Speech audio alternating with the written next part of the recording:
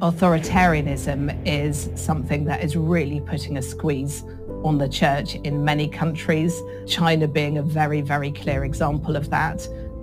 We estimate over 100 million Christians in China. That's about the same number of people as there are members of the Communist Party, so the church is seen as quite a threat.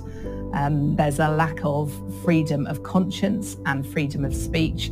The squeeze of increased digital surveillance on the church is becoming really problematic. It's harder to access online resources, fellowship materials, Bibles, sermons, but it is also much more risky to do so because those when you access resources, that is being tracked. There can be grave consequences. I've had examples of people who did something or bought something from an online bookshop 3 years ago that's still having consequences.